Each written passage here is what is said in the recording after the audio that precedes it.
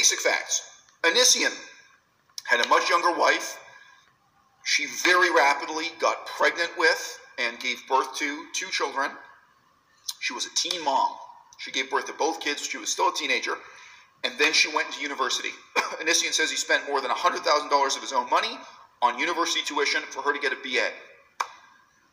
These days, being a full-time university student is not compatible with raising 2 small children, at least one of whom would have been a newborn baby during that time when she went to university. Okay? They have a powerful motivation, not just to bring in a second woman, I guess I should say, whatever. Not just to be in a 3-way relationship for the sake of sex. They need babysitters.